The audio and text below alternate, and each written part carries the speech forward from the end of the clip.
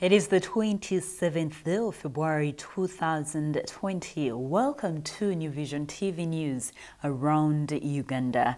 I am Rethina Seja. Here we look at stories making news across the country. Start off with a national story where Uganda National Examinations Board UNEB will today release the results of the Uganda Advanced Certificate of Education Examinations SAT last year, 2019.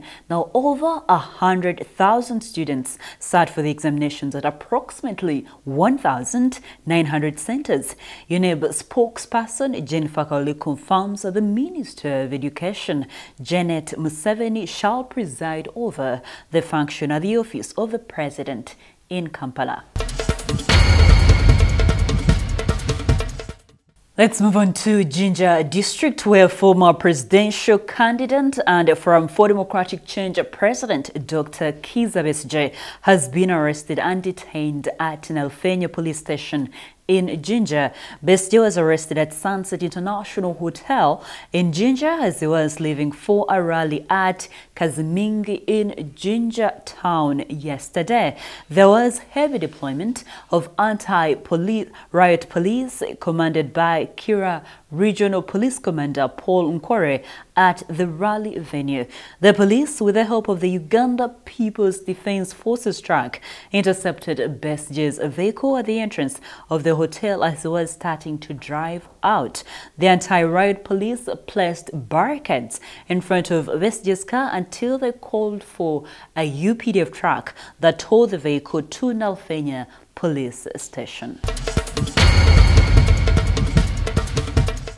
Yes, thank you for watching New Vision TV News with me, Rethina Seja. Take a break as we look at what is making headlines in today's copy of the New Vision.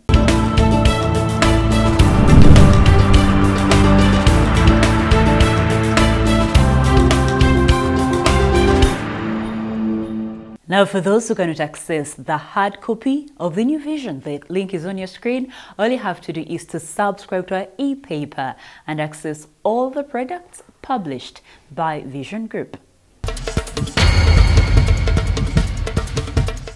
Yes, thank you for watching New Vision TV News with me, Rethina Seja. Continue looking at more stories making news across the country. We move on to Kampala, Uganda's capital city, where the outbreak of coronavirus in China has delayed some of the road construction projects. The Executive Director, Uganda National Roads Authority, Alan Kajina, says many projects were awarded to Chinese companies and contractors who had flown to China to celebrate the Chinese New Year and cannot fly back because of the outbreak. Kajina reveals that they are working with the Chinese embassy to handle the matter. She said this while releasing the authorities' performance report for the last quarter. Closing off news around Uganda this morning is a story from Gulu, where the court-martial sitting to determine the fate of a UPDF officer, Lance Corporal Okello Geoffrey Oneka, resumes this morning at 9 a.m. at the 4th Infantry Division headquarters in Gulu District. The soldier, I beg your pardon, is suspected to have shot dead 3 members of the same family and injured another on the night of Monday, the 10th of February 2020 at Peshe Vanguard in Gulu Municipality. Court was covered in grief yesterday as Patrick Okwera, the father of the victims, was produced in court as the 4th prosecution witness.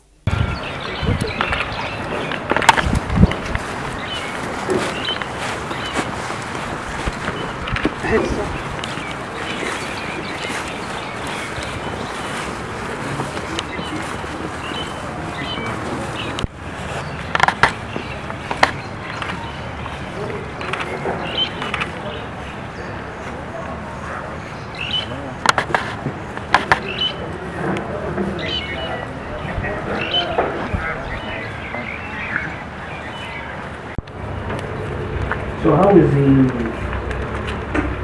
the flow of peace now? Peace in town. What are conditions?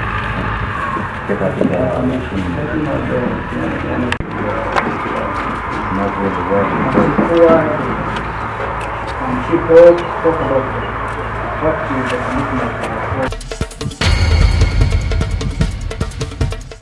That's all I had for you this morning. Thank you for watching. Be sure to catch my news updates and other programs here on New Vision TV by visiting our website, which is newvision.co.ug/video. You can also follow us on our social media platforms. Facebook is the New Vision, Twitter is @NewVisionWire, Instagram is @NewVisionWire, and our YouTube channel is New Vision TV. Catch up with me on my Twitter handle. I am Ruth the Voice. Thank you for watching.